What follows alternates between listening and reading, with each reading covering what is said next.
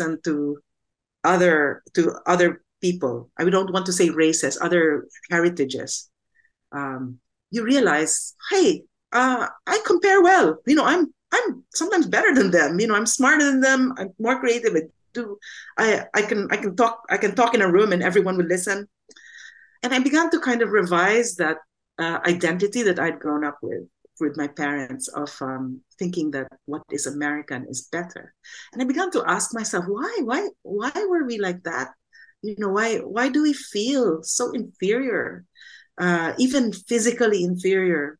So I felt it really, really deeply. And writing Wild Song opened my eyes to all kinds of things. It felt like the setting of the World Fair was the root of so many things that I experienced as a child. Like, for example, my mom had a